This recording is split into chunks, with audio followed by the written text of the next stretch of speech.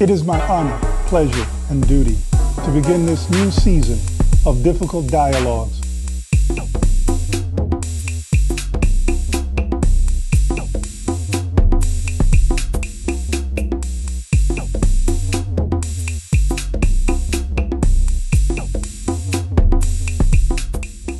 But I'm Dr. Demetria Rougeau-Shabazz. Thank you for joining us for another installment of Difficult Dialogues. This is our third Difficult Dialogues focused on the theme of reparations.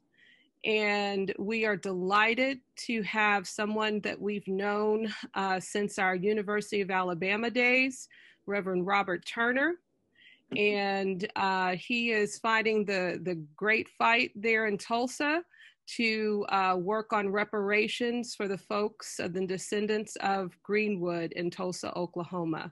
So I will be here if need be, but I'll let the other Dr. Shabazz take it away. And thanks for everyone joining us today. Well, very good. And thank you so much. We are very happy to launch another installment in this series of our Difficult Dialogues. Difficult Dialogues have been around for a number of years now, but we beginning this summer in the wake of a lot of things that happened in the world, from COVID to the murders of Breonna Taylor and George Floyd, and just so many things. We decided, and actually in the publication of From Here to Equality, by William Darity Jr. and Kirsten Mullen, just led us to really spotlight a series of difficult dialogues on the question of reparations.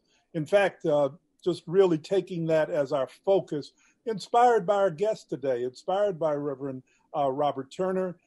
He has been waging a fierce witnessing and struggle in Tulsa, Oklahoma, particularly every Wednesday, going out, rain, sleet, snow, whatever. I don't know about snow in Oklahoma, but no matter what, he is out there.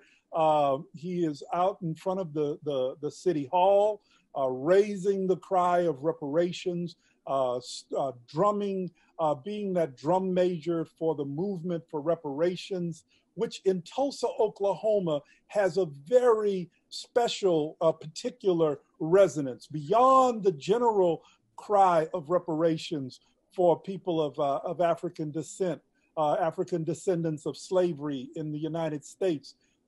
Tulsa has a very special claim for reparations, going back to an incident that occurred almost 100 years ago. And the centennial of this massacre, of this event, is coming up next year. And we are blessed to have Reverend Robert Turner on the ground, pastor of Historic Vernon AME Church, which is a part of the Greenwood community. We say was ground zero in 1921 of the conflagration of what happened there. And you know, the language around this that I'm groping for is a story in and of itself. First of all, after 1921, the actual knowledge of the events there were almost effectively silenced, just erased from history. You would not see it in any Oklahoma history textbooks. You wouldn't see it in any American history textbooks. You wouldn't even see it in the venerable work of Dr. John Hope Franklin, From Slavery to Freedom, when his first African-American history came out. You know, and given the fact that he himself was a victim. He was a child then, and his father was an attorney in Tulsa, Oklahoma, and their law offices was completely burnt out. Dr. Franklin wasn't living there. He was living nearby in a little all-Black community, all-Black town of Redbud, but, or might be getting that one mixed up with another town, but he lived in an all-Black town away from the tragedy of Tulsa, of the Greenwood community, but his father and their practice was wiped out. And yet even there was a hush, there was a pall of silence And so this thing has been covered up, has been forgotten for decades and decades. But it has begun to be brought back up. It has begun to be, in fact, our beloved attorney brother here in Massachusetts, former law professor at Harvard Law School, Charles Ogletree, my D&I's colleague when we were at the University of Alabama, and Reverend Turner's another professor on the campus then, Al Brophy, wrote a book on the Dreamland and on what happened there. So things started changing going into the 90s. People started pushing the word of this. And then with the help of Ogletree, a lawsuit was launched. Lawsuits were launched. But you had to get the state government to open the statute of limitations to allow itself to be sued by the living survivors. There were living survivors. And yet they could not get anything for the damages and for what they had endured, or even a recognition, but over time things have changed. Dee and I and our family, we lived there in the early part of 2000, just prior to moving here to the Valley. And so it has been quite an effort over the years to see the struggle for the recognition of what took place almost 100 years ago. Interestingly enough, one other thing, and I want to get to our guest, but the actual rebuilding and the rebounding of the Greenwood community, of the Black community of Tulsa, was almost immediate. People picked up their lives. They began to rebuild, and that whole area was growing and became prosperous again. But it was actually in the 60s and with the interstate highway system and so-called urban renewal that ran a highway through the community that really put the death knell into the Greenwood community and really hurt the Black Wall Street that had rebuilt after 1921 over the decades. Vernon AME has rebuilt, and they preserve the hallowed ground of what survived after the bombardment and the destruction. But with all of that, I want to bring forth our very, very special and dear friend, colleague, comrade in struggle, Reverend Robert Turner. Greetings, my brother. How are you? Dr. and Dr. Shabazz, I am elated to be here this evening, this afternoon, with you and your lovely wife. I would be remiss if I did not say to the Amherst community just how blessed they are to have the two of you, dynamic individuals. They are so incredibly, Amherst, Massachusetts, New England, you are blessed to have this man and woman in your midst.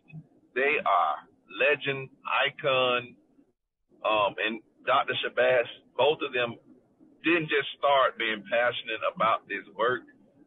Even at the University of Alabama, before I was a reverend, before I was a doctor, before I was a pastor, before I was anything, these two individuals opened up their home to just a student activist.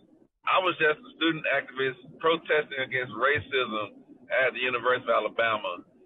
And these two individuals, faculty members, right, could have been putting their jobs in jeopardy, gave me refuge, gave me counsel.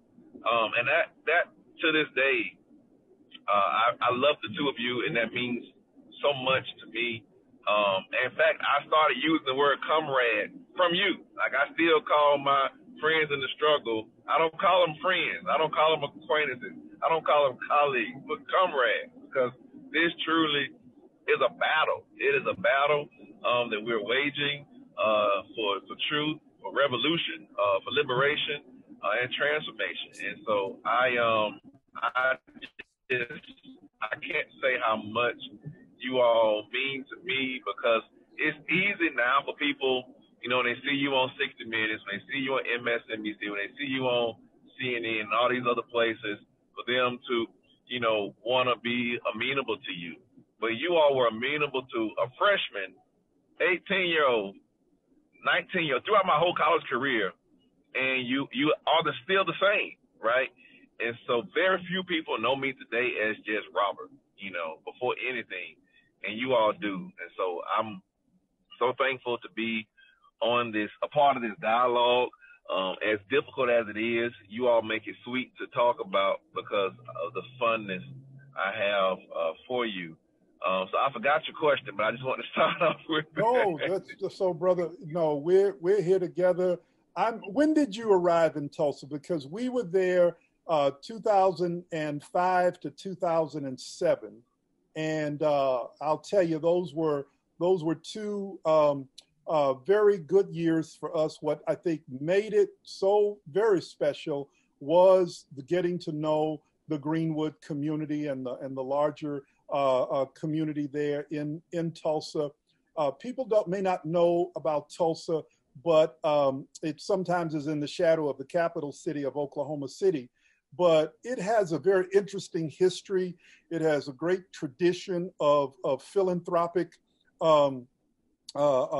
corporate and individual philanthropic activity. Great fortunes emerged in the early 1900s with the discovery of oil and the development of the oil, petrochemical industries. Other kinds of fortunes grew up in the area. And so the city really blossomed. Jazz music, jazz culture grew very strongly there. There's a Jazz Hall of Fame in Oklahoma. There's annual celebrations of Juneteenth there. We've just found a very strong and vibrant community. Also, I tell people here, because on Martin Luther King Day, our little activities here in the Valley are often just so pitiful. Now, partly that's because the snow is so heavy, but oftentimes, but in Tulsa, I would tell folks, man, it would Martin Luther King Day was a big event. You'd have huge parades, and I can remember marching in the parade, going right past in your church, going in front of Vernon AME. We'd march right there, marching bands from all the high schools and middle schools and just community organizations. And I mean, it was huge the way it would turn out. And the university that I was working for at the time, Oklahoma State University, has a branch campus that's in the Greenwood community, that's right next door to the Greenwood Cultural Center. So it was really a vibrant experience, becoming a part of the Tulsa community. It wasn't very long. We were only there for 2 years, but I remember then meeting one of the oldest living survivors of the 1921. I remember then that there was of course struggles. The desegregation of the schools, they created 2 major magnet schools, George Washington Carver Middle and Booker T. Washington High. Our son was at the time at Carver Middle and was slated to go to Booker T. High, which both schools had impressive academics and great academic reputation, but it was part of attempting to school desegregation efforts that was still quite a challenge. Of course, poverty was a deep issue. So when I see the way you're feeding people, the way Historic Vernon AME Church is feeding people hot meals and groceries now, I'm just so moved by the way you're responding to the needs and the way you've stepped in. But why don't you just talk to us about when you've got to Tulsa and what your experience is like and how you're being guided and moved to do what you do. I first came to Tulsa, Oklahoma, August 26, 2000. And I came here to pastor a church. Hey, son. All right. I came here to pastor a church, and that church was Historic Vernon AME. I didn't know at the time where I was going. I was just informed by the bishop that I needed to be prepared to pastor a church that needed someone of my skill set. That same night when I got the call from the bishop about going, I had prayed to God because I kind of had a feeling of knowing that it was something about the change in my life. And I said, Lord, I don't know what it is, but I just want you to know that I say yes to your will. And as soon as I got off my knees praying, I look at my phone and I see I have a text message from the bishop asking me about coming to this district. And that was like definitely one of those moments where you know it's greater than you. And so when I came to Tulsa, I realized that we are in a place that is very historic, but a lot of people didn't know about the story. Most of my members of the church didn't know that the very place where we were. So when I first came, I did a tour of the church, and when I saw the cornerstone, because you're a historian, and I just love history. A lot of people don't know that the history of that particular church is 9 times out of 10 listed on the cornerstone that was laid by the founders. And on the church's cornerstone, it has basement built 1919, sanctuary 1925.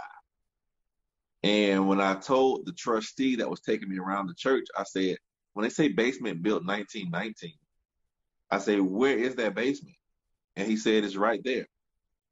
I said, and it's still here, right? It's the same one. He was like, yeah, it's the same basement we had in 1919. I said, so do you understand what that means? And he was like, what do you mean? I said, that means that something survived. We have something that survived the massacre. And he was like, yeah, we have it. I said, no, it's something that survived. And that from that moment, and I'm switching over to my laptop, to my cell phone, from that moment, it gave a sense of hope and inspiration for our community to let people know that we have something left from Black Wall Street. We have this huge place called Vernon, in the midst of total despair.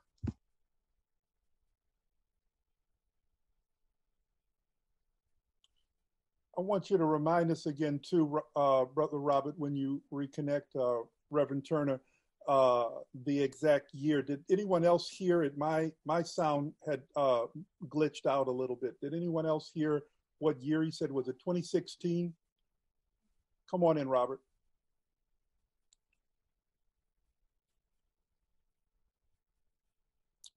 Are you there, Robert? Reconnect. Yes, I'm sorry, I pressed the wrong button.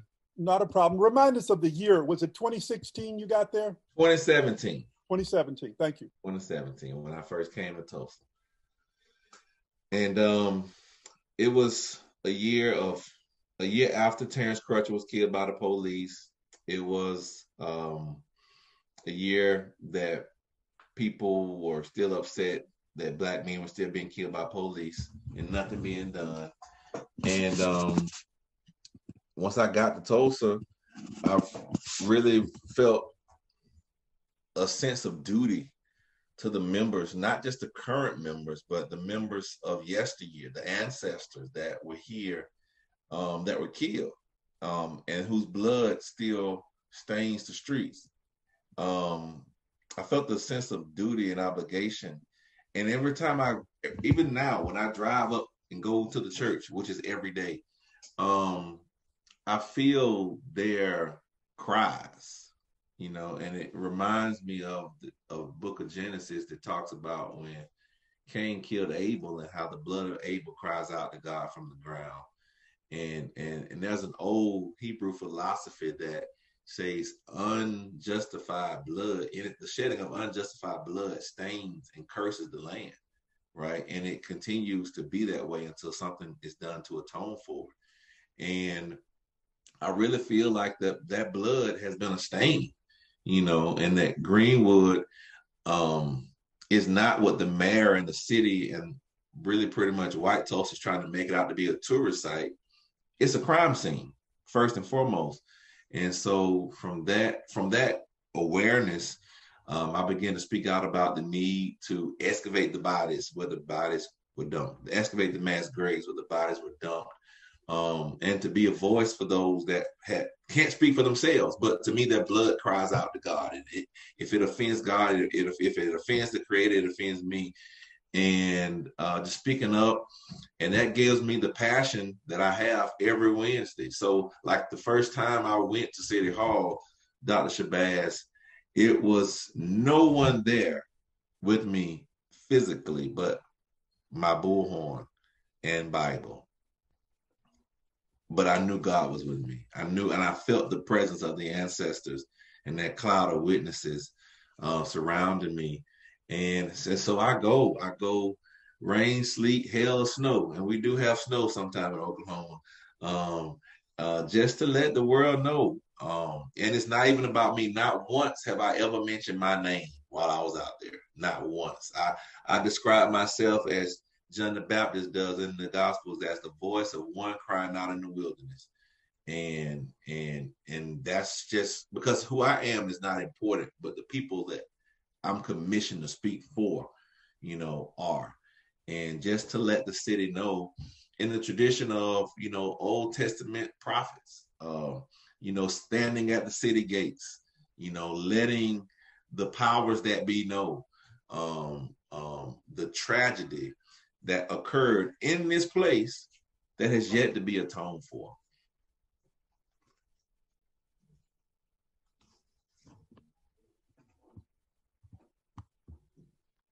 The father of Cornel West, wasn't he a pastor there in Tulsa too? He was. Of course, he was before me, but he over was in a Baptist church, right? Over in a Baptist church. I don't know the name of it, but I have heard, and I have not had the pleasure of meeting Dr. Cornel West, but I have been told that he's from Tulsa and that he is very, very knowledgeable about this issue.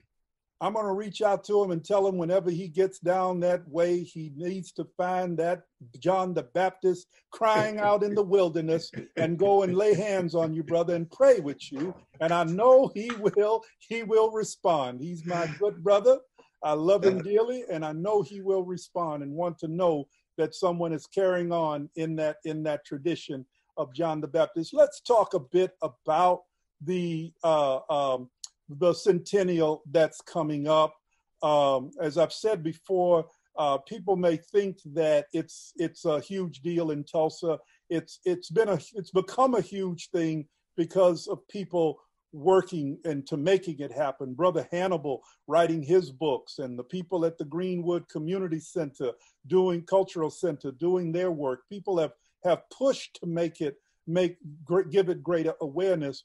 But how are folks preparing for the centennial? We're so proud that our U.S. Senator Elizabeth Warren is put forward the bill in the Senate to have the federal government recognize this centennial observance.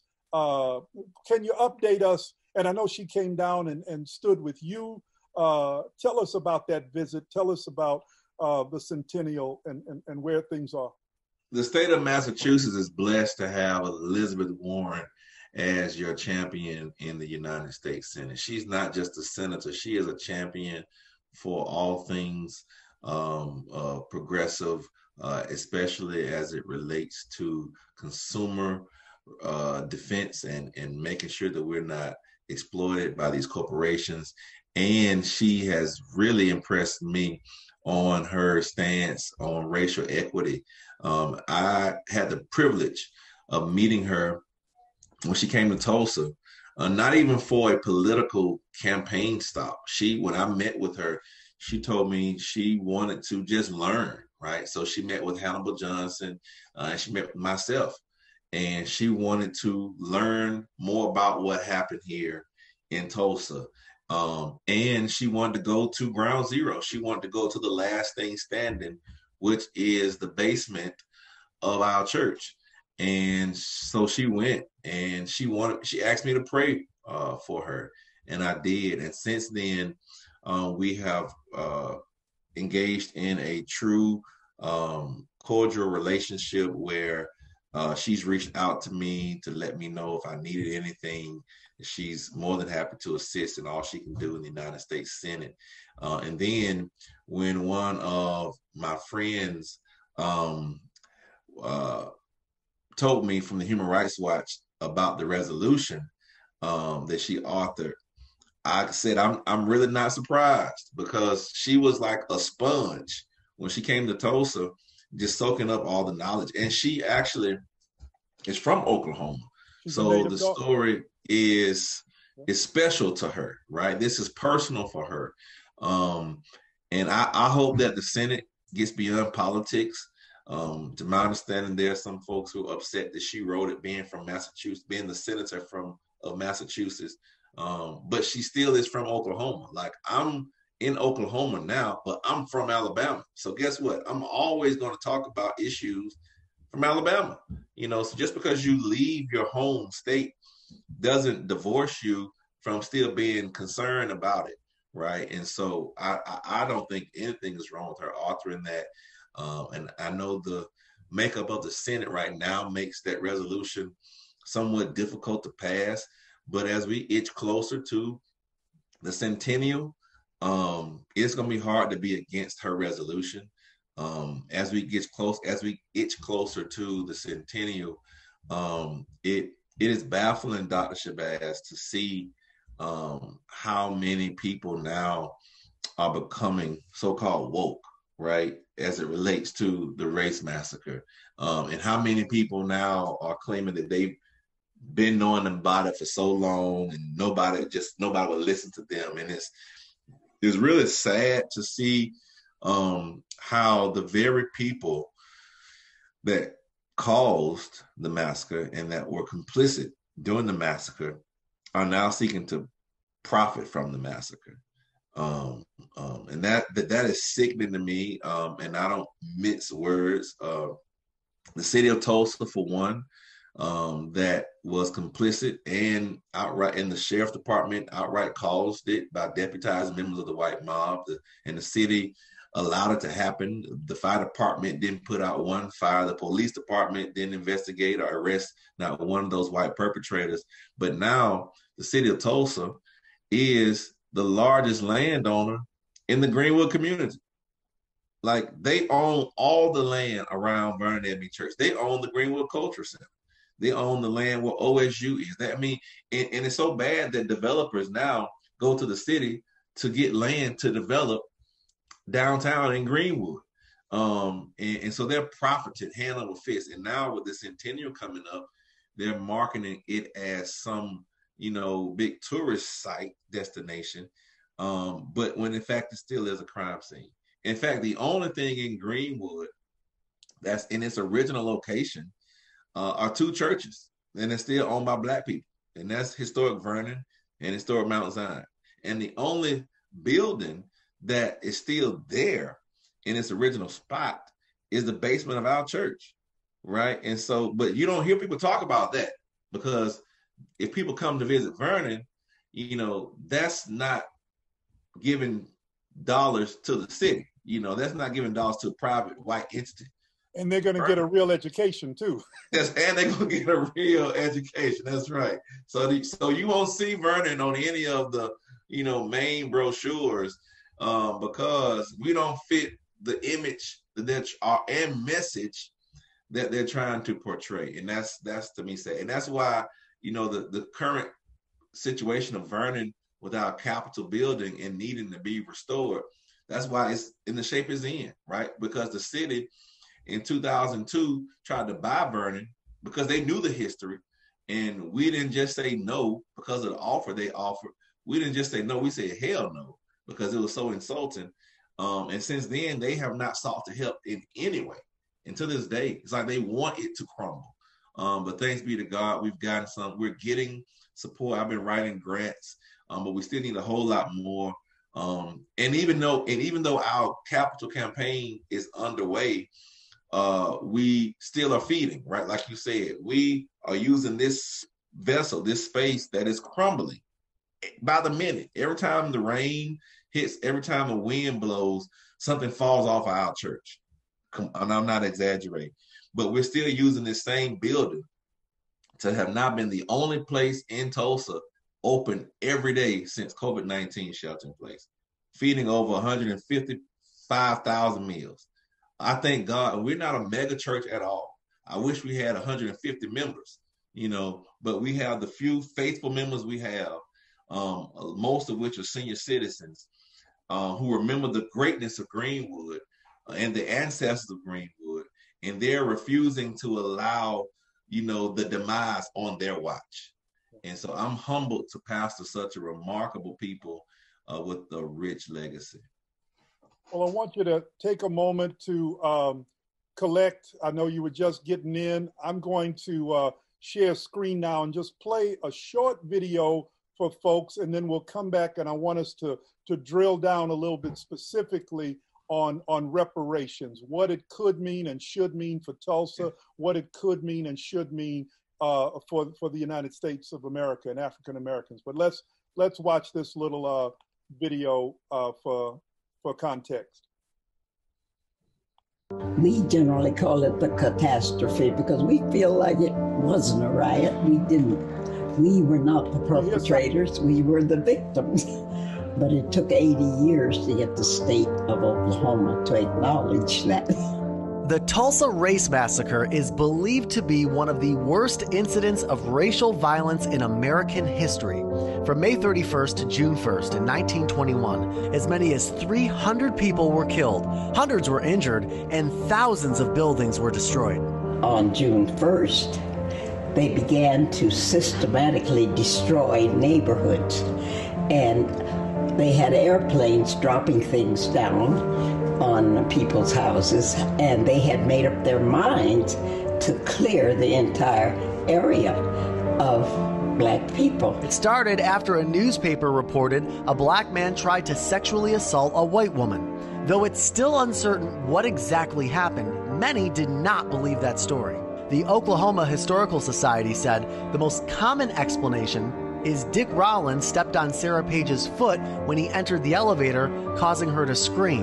A group of armed Black men went to the courthouse to offer help protecting Rowland once they heard talks of lynching. A crowd of white men was also on the scene. A shot was fired and the riots began. My parents were very distressed because here they are with 5 kids, and the schools had been. I went to Dunbar School, and that was reduced to just rubble. I mean, they blew it up. Crowds of white rioters went to the Greenwood district, known as Black Wall Street. It was home to an affluent African-American community with banks, hotels, theaters, and new homes. They took my 8-year-old brother, too, where they were holding all the Black men. And we didn't know, because we lived on one side of town and they lived on the other. We thought they were locking up the non-Blacks too. But it so happened that it didn't occur that way. What they did was to disarm and lock up all Black men. And then they said to the mob, there's nothing out there now but women and children, so you can do whatever you want to do. And that was when the real terrible things started to happen. It ended when the city was placed under martial law and National Guard troops were deployed. But Black Wall Street was devastated. Survivors never received compensation for what they lost.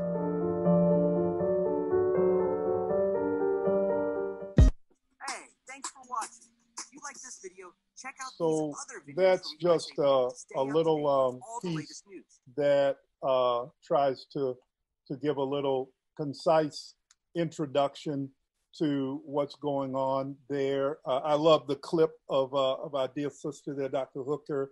But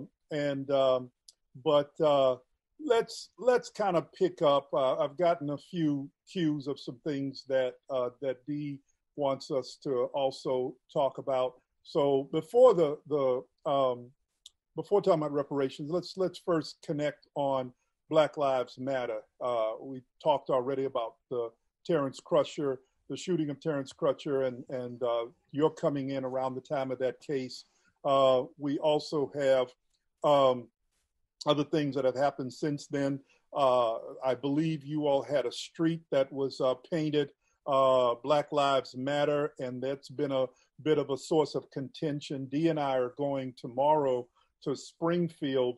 There's been an effort to try to preserve a mural, a Black Lives Matter thing downtown in Springfield that they've been coming out against to eliminate, but we're trying to argue for the value of that.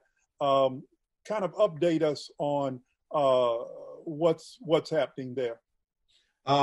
First of all, Queen Mother Olivia Hooker, who was a member of Vernon, and her father owned Hooker's Upholstery, was run out of town during the massacre. Those were members that we lost and never saw again, right?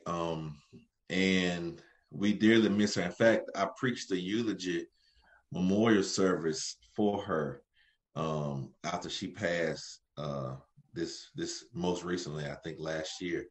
But to update you on where things are, we have this Black Lives Matter mural that was placed on Greenwood right during the time when Donald Trump announced he was coming to Tulsa, right? At the time on Juneteenth, which was very disgusting. I went on the news and I spoke against it. Then later he changed the date to the Saturday, but still the weekend. And so people painted this Black Lives Matter mural. It's actually led by this white young lady who I've now had the pleasure of meeting. And that mural has caused, first of all, nobody said anything about it when it was done. But after the fact, when people actually realized, okay, we got something on the street that says Black Lives Matter. And people are being upset about it. Not our people, but, white folks are being upset about it. The FOP came out against it. The head of the Republican Party came out against it, using some argument about, well, what if we want to put Blue Lives Matter on the street? How they feel about that. First of all, I don't know how in the world people are starting to equate my identity with an occupation. Like, blue, nobody is born blue. Like, that's an occupation. So to equate my identity to your occupation that you could leave tomorrow shows just how little you value my identity, So that's one flank of that argument that I use to counter. Well, what if we want to put Blue Lives Matter up? There are no blue lives, right? There are people who have jobs to wear blue uniforms, but there are people who have Black lives because we're Black, So anyway. But people and the mayor, he's been a coward, hiding behind folks who are using those weak arguments.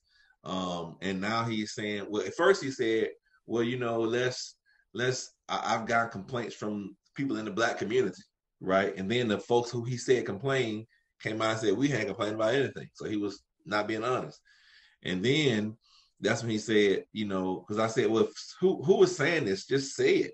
Just don't hide behind people. Say who's telling you who they got a problem with it. Then it turns out it's the head of the Republican Party and it's blue and the FOP.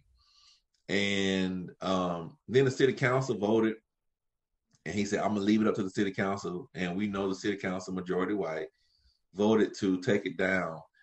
But they used the excuse because they got to repave the street. Now, if you look at that street, it's not in that much need of repaving, right? I can show them some streets in the Black community that greatly need to be repaved, but they want to choose to move. And now they were scheduled to repave the street, but it was supposed to be done like in March. Mm-hmm. They're scheduled to move that up to October. Why the rush? Because of these yellow letters. But what I told people jokingly is that I see how if you're in the Black community and you want to get your streets repaved, just paint the words Black Lives Matter on them, and the city start repaving your streets. It's sad and sickening that Tulsa would be one of, I think, only 2 cities that has ever removed Black Lives Matter mural. And we'll be the largest city in the country because that other city is a small, very small community. But Tulsa will be notorious for yet again something that's adverse to race relations. And they don't seem to care. They don't seem to care. But in that picture that your screen shows now, you see the little half of a block that they're trying to reduce Greenwood. Greenwood district, Black Wall Street, was 36 blocks, city blocks. Yep. And now all of that has been gentrified, and they reduced that because other people are taking portions of Greenwood, and now it's pretty much reduced to that little half of a block, which is sad, which is so sad. And they don't even want us to have the words Black Lives Matter on that block, and even that block that they're showing is not even owned by Black people. It's owned by the Greenwood Chamber LLC that has a board, and if the board is not majority white, it's very close to it. So it is really sad, the current state of affairs in Greenwood. Now, Robert, that highway there, I forget the number of it. 244. What's it called again? 244. 244. That, if you continued going down the right from where Matter is and keep going, that takes you to Historic Vernon, doesn't it? That's right. That's right. Absolutely. Y'all are right there after 244. That's right. And then OSU is back there too. That's right. You know it. You know it well. And so they put that interstate highway through the heart of Greenwood. And that did it. And that killed it. And that depressed property value. So when urban renewal came, we call urban removal. People were selling their properties pennies on the dollar. And also, if you look behind in the far north corner of the screen that's on the page right now, that's the baseball field. Yeah. Further gentrification. We didn't ask for a baseball field, but they put that baseball field in the heart of Greenwood. And guess who owns it? The city. The city is the largest landowner in the Greenwood district. And all this land belongs to them. And any building you see, that developer got permission and purchased the land from the city. So they're profiting off of the massacre that they caused. Meanwhile, they don't want to pay reparations. Now, Historic Vernon AME, on your website, you have a link or something where someone would want to contribute to the work of its maintenance and restoration. There is a link there. Didn't I see that? Yes, sir. It's called Blessing the Basement. If you click on that, it will route you to our, I think, GoFundMe page. Okay. That's VernonAME.com is the website, and giving, it has a giving link on the masthead right there, and then there's the Bless the Basement, and all the links are there for how you can bless this site that has been placed on the National Register of Historic Places. It was placed there in August of 2018. So that is your opportunity, those of you who are watching this program, to be able to contribute, to bless the basement, and to help Historic Vernon AME continue into the future. Let's we say reparations, and I'm so glad to have that concept, to have that idea beginning to be talked about more, and people wanting to enact that more. How both, you've been doing Bible study every Wednesday, you've been calling out for reparations as part of that cry in the wilderness. What are some of the responses that you're getting? What are some things that you can tell us And from there, we'll go into some question and answers, because we do have people that are online that might have some things to ask you. But just talk a bit about reparations as you are grappling with it in Tulsa and beyond. Reparations really come from the root word repair.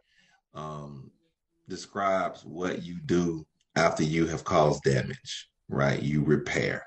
It's something that you learn even as a child.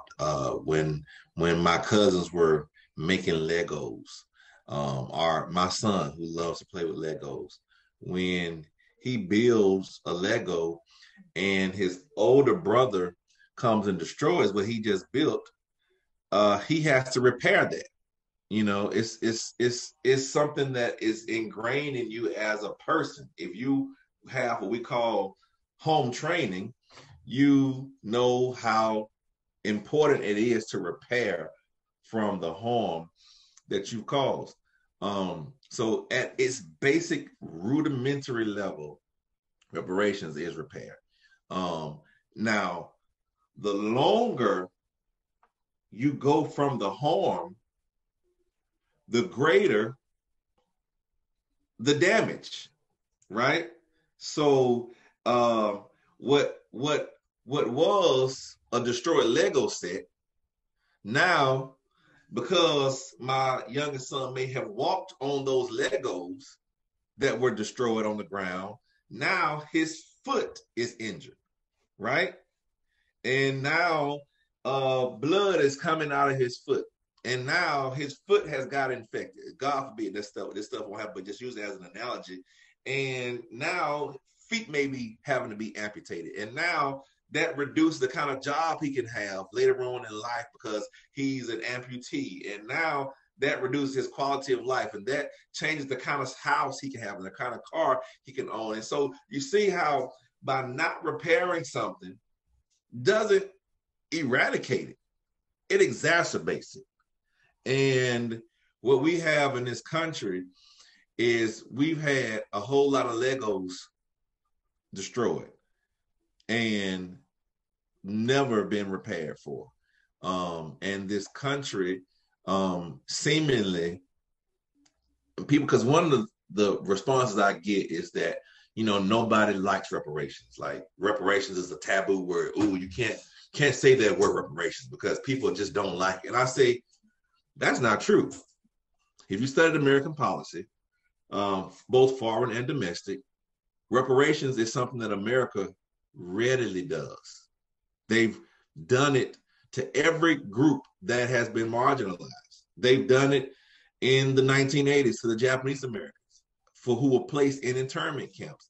And I support that, right? We pay it annually. Every year, the Congress, I think last year was $5 million appropriated to the survivors of the Jewish Holocaust. And I support that, right? They should get reparations. They should get payment.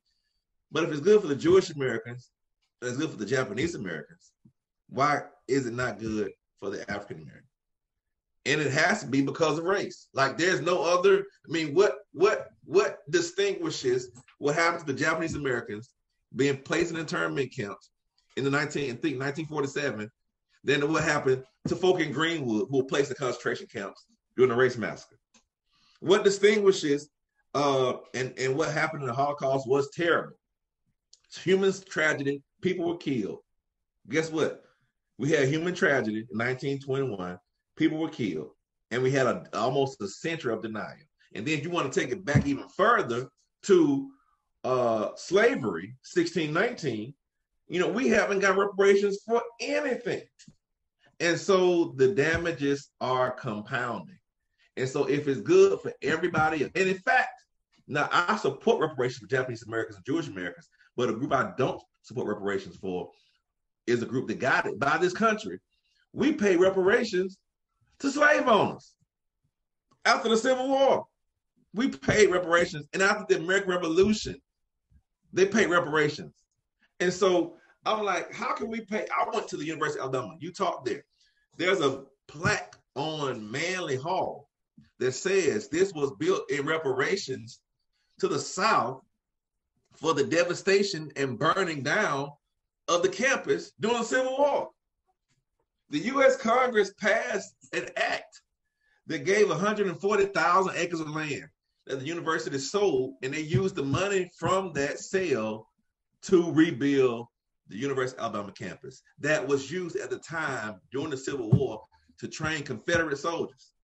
So how in the world can you pay soldiers who committed treason, who killed American soldiers during the Civil War? How can you enslave people and pay their enslaver and pay the folk who fought against you to enslave them, but not pay the slaves? So this country doesn't have a problem with reparations. This country has a problem with Black people.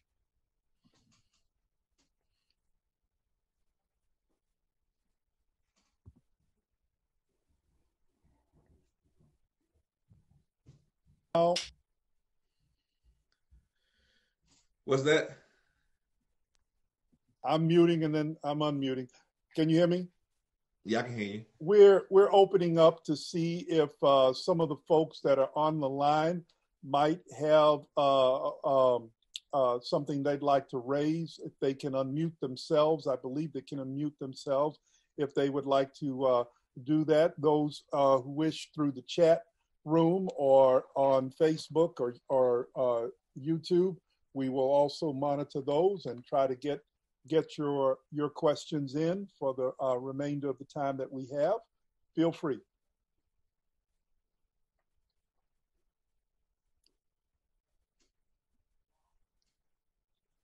When you ask your question, this is Dr. Demetria Shabazz.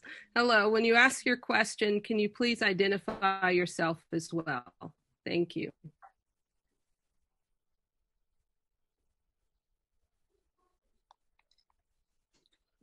And we have put in the chat information about the link to the Bless the Basement campaign. And we've put other things in the chat if you want to take a look there for some of the links about things that we have talked about, the GoFundMe and otherwise. I have a quick clarifying question, Reverend Robert Turner.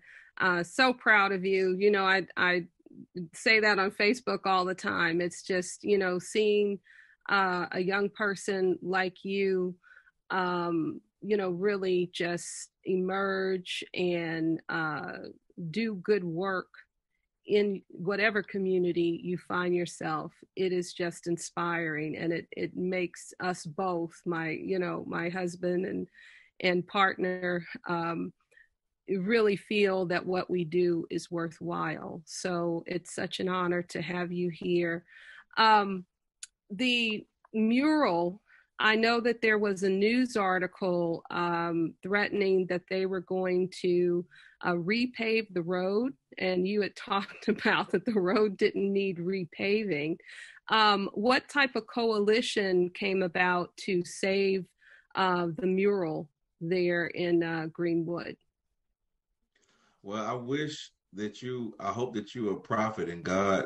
Oh, okay. Yeah, that's why I needed a clarifying question. I hope that you're right. Right now, the city council has voted to repave it, and the mayor has yet to accept that recommendation. It looks like he will. Definitely, he stated in other venues that he will support what the council votes for. But I mean, to me, we need leadership right now. That would be a terrible look for the city of Tulsa to be one of two cities in the whole world, like, because Black Lives Matter murals are all over the world. And for Tulsa to be, if they do this, and to actually see demolition of those letters, of those words, would be a terrible look on a city that is trying to present itself as some bastion of a standard bearer for how you handle race relations. It will completely take the emperor's clothes off and expose the naked reality that is Tulsa is not much different, if at all, than what she was in 1921. But the coalition that is formed, Dr. Shabazz, is a truly remarkable sight to see young white women and men and Black people and indigenous people. Once there was, because somebody did a blue streak on the Black Lives Matter mural like a few weeks ago, and to see all of us out that evening to repaint the Black Lives Matter mural was something special to see. These are young, unattached, like these folk come from various political stripes, various socioeconomic stripes, even various faith, and some no faith, but believe in the principle of humanity, and that all lives can't matter until Black Lives Matter. So that is a coalition that I know will continue on despite what the city does. And honestly, I hope if they do repave it, that we repaint it again, and just we can do this as long as they want to. As silly as it is, we still have people who don't even like reading the word Black Lives Matter, let alone Reverend Turner, and I like saying Reverend Turner because there was another Reverend Turner back in the 1830s. Yes, sir. That did a lot for our people. True patriot. Yes, sir. But we do have a question online here, and I should say as well, I heard you say all lives can't matter until Black Lives Matter. I know you saw your boy Nick Saban and the Roll Tide out in the streets. Yes. In their video on that too. That was quite a shock. I love it. I loved it too. I love it. Question. I love it. Says, what are some of the ways that lower middle class or poor white people can incorporate the concept and action of reparations into their lives? Yeah, I think that's a great question. I get that a lot from an individual. Like, how can I, as an individual, bring about reparations? And to me, is really about the essence of who did the wrongdoing, right? And because nobody here is like 200 years old, but our governments are, it is incumbent upon those actors that are still in existence, like the government, the churches, schools. I was so encouraged to see Georgetown give reparations to those slaves that worked on their campus. It's important for them to do direct action first, right? And what that means for an individual is they lobby their elected official, right? Because pretty much anything you see built before 1865 was made by slave hands, period. So that includes your schools, that includes your homes, that includes your churches, that includes your government buildings. Anything you see in this country built before 1865, 9 times out of 10, it was made by Black slave hands. 9 times out of 10, especially if it was massive. And so as an individual, I think it is important to help build this critical mass of support in this rainbow coalition of folks who are not just Black, who are calling their legislators in favor of reparations, not being afraid to do that, right? Because what the legislators say is that their poor white constituents don't feel like they should have to pay for reparations, because if the government does, it will come from some sort of tax, right? So that's money we pay into the government. But if poor whites or middle class whites call their legislators and say, hey, I don't mind my tax dollars going to reparations. My tax dollars going to stuff right now in Mars. I would never live in Mars. My tax dollars right now are going to studies on things as mundane as how blue is blue and how green is green. Why shouldn't my tax dollars go to study the worst and original sin of America, which is racism, slavery? HR 40 should be a no-brainer. It's not even a reparations payment bill. It's a reparations study bill. Who is against a study? Of all the crazy things we study in this country, you really, with a straight face, will say you don't feel the need to study reparations, study slavery, and study the vestiges of white supremacy in our society? That's a joke. So that's what I would encourage her or him to do. Also, always good to know your genealogy and to know, what role did your family play in it. You may be pleasantly surprised and found out your family was a great supporter of poor Blacks or slaves. And you may find something more troubling, but it is important to know the truth, right? It's important for all of us to know the truth. And I think once we all know the truth, we will have an easier path in knowing what our next step should be. I think that's a great answer, Robert. If even, whatever race you are, if you, however heavy or light your pocket is, you can give your voice. That's right. You can add to that cry in the wilderness to say, hey, I want to see justice. I want things, done right. I want to be a part of repairing the damage that has been done. Dee, do you have any other questions? And can you give me a time check? Well, we are at 6:02, but if we could have maybe one or two more questions if folks do have them. Otherwise, we can begin to close out.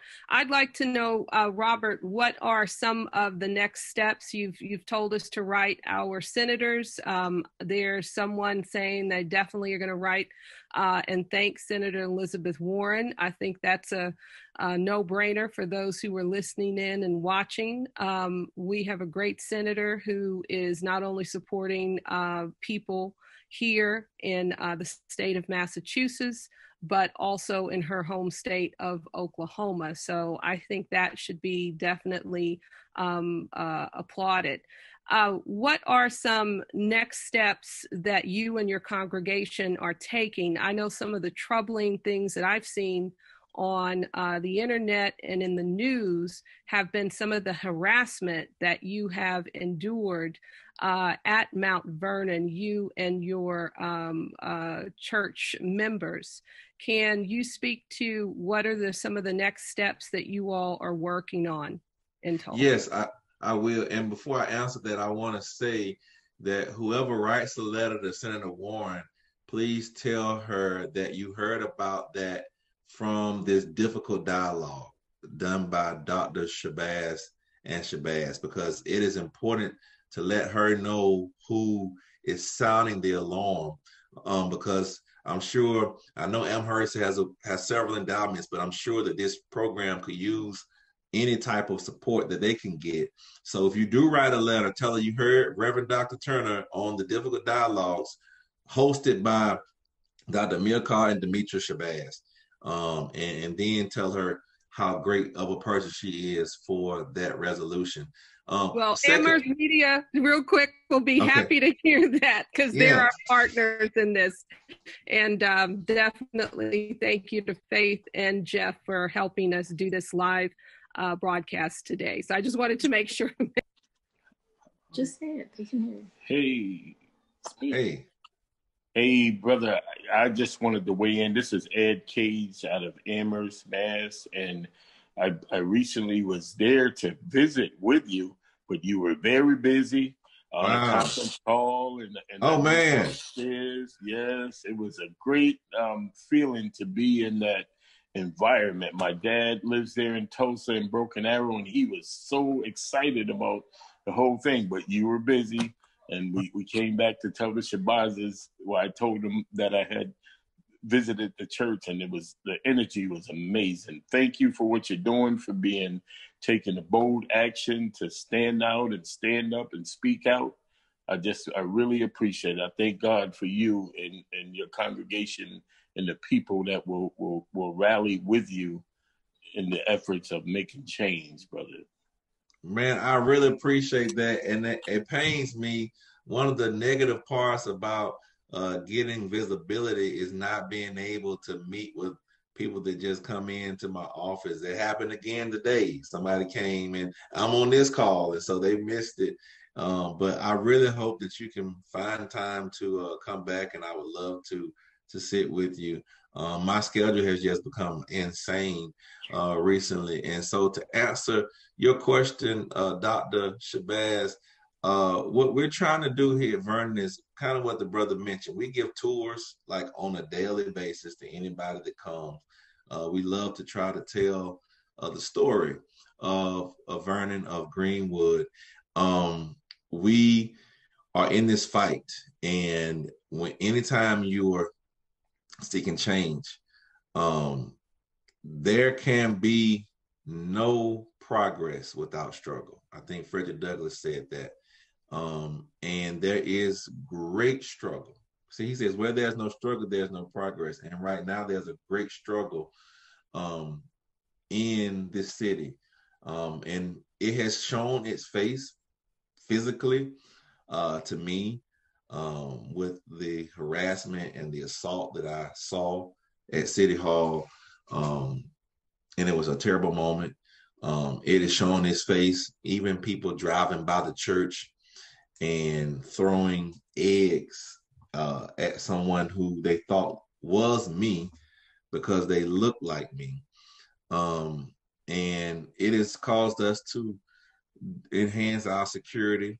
And for security reasons, I won't say what those measures are because I don't know who all is watching this. But I'm very much so a believer in, as David said, thy rod and thy staff shall comfort me. And so I do believe in making sure that we're wise as a serpent, but harmless as a dove. And so I won't go much more into that.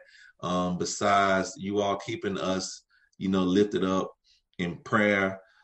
This work is not easy. There have been some very difficult days, very tense moments in the several marches that I've led.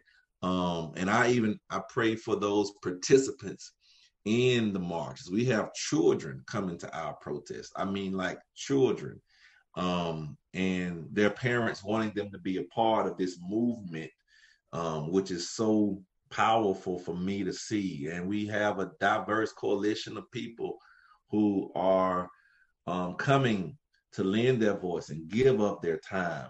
And so I'm humbled by the trust people display and have given, but I'm even more so humbled by the fact that Amherst College in Massachusetts, one of the most prestigious institutions of higher learning in the world, invited me today. And so I'm indebted to you all. And anytime you want to carry on this conversation again, I'll be more than amenable to it. Well, we are prestigious, but you're going to correct him there, huh? No. We have a viewership involving Amherst College, our small liberal arts 4-year college. We're, of course, at the flagship campus of the University of Massachusetts, which is a comprehensive university. And we also have our own little Hampshire College here, as well as Mount Holyoke and Smith College. So we have a whole 5-college consortium.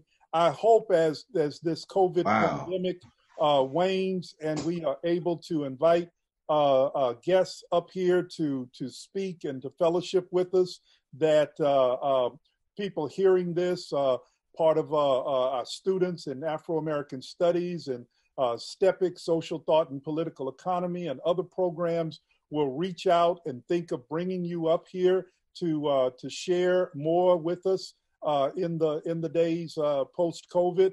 And I hope that as people watch this, they will see that. Springfield, our big city, just 20 minutes away, there's Gardner Memorial, AME Zion, there's Bethel African Methodist Episcopal Church. We have an AME Zion right here in Amherst, Goodwin Memorial. I know that's a slightly different denomination, but I'm only saying that, whether it's in the church, whether it's on our campuses, or just community organizations, I do really look forward after COVID when we can actually have you out here in person to interact and to build with us. So yes, any other parting observations or thoughts? I've mentioned in the chat the brother that spoke to you, Ed Cage. He and his wife, Vera Cage, are social justice warriors. They are comrades here, been doing so much in the community across Massachusetts with the Asian American Commission and in other ways. But his father, Ed Cage Sr., is there, And we'll have to definitely send the word that even until Ed Jr. can get down there too, that he should feel free to go over and try and visit, maybe volunteer, help hand out some of the groceries or something, wherever you can put them to work. And yes, that's what we do. I see Tom. Is that Tom here? Yeah, Tom is here from our Bridge for Unity. We have Felicia Savine here. We thank all of you. Sandy Mendel, former colleague of mine at UMass. Thank you all so much for being a part of this. Lindsay Goldfarb, if the names on the screens are accurate, we really appreciate everyone that joined in that way. My student in the Du Bois department, Jose Gonzalez, was on through the Facebook stream. Eli Bonder, we really appreciate all of you joining us from the Jewish Congregation of Amherst, the Sadek Initiative. I see Jeff here. We were just with them yesterday. So really, we appreciate this this whole coming out to witness and welcome our brother Robert Turner. He brings, speaks from a very deep well of truth and inspiration. When we met, it was actually around history. We were really fighting. Folks had really gotten activated because it was discovered that there were African ancestors who had been enslaved, who was enslaved on the campus. That's right. Of the University of Alabama. They worked for no wages and were enslaved on the campus. And they were buried on the campus, right by one of the science buildings. Biology buildings, and yet there was no marker, there was nothing, at all. It was as though they came, they went, they never were, they were unimportant. And yet, as Reverend Turner was saying, they built the campus. They gave their lives for the campus with no remuneration, and then not even a marker to say, hey, they're buried here. Mm-hmm. And I'll tell you, it was Robert Turner and other students that sparked up and said, no mas, not while we're here. We may all be graduating in a year or two, but we're going to leave something behind. And that change was put into effect. There is a marker there. You can go on that campus now and by that building, and you'll see the marker. And this is what we've all got to learn everywhere we are, whether as students, whether as pastors, whether as professors, whether as in whatever walks of life, whatever class station, that while we're here, do something, be part of repairing the history, repairing our memory, and repairing the social structure that holds society together to be more just and to ameliorate the harm that has been done.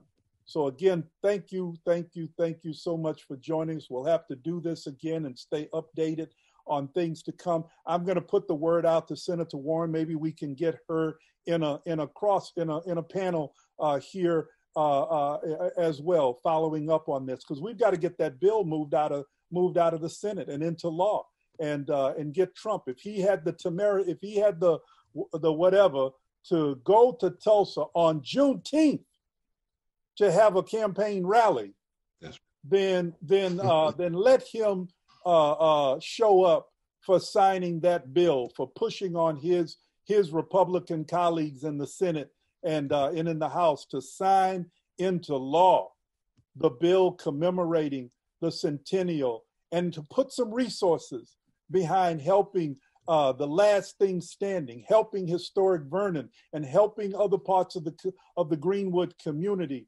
to show to the nation, to show to the world that yes, this great and unnecessary and just racist tragedy of white supremacy happened here.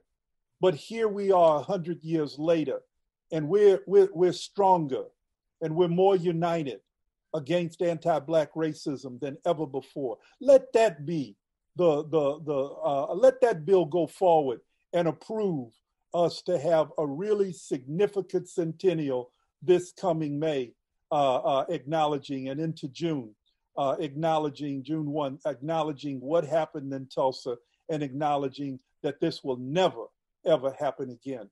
Let us learn from history and let us go forward to make a new history that is based on justice. Thank you again. Thank you one and all for being a part of this.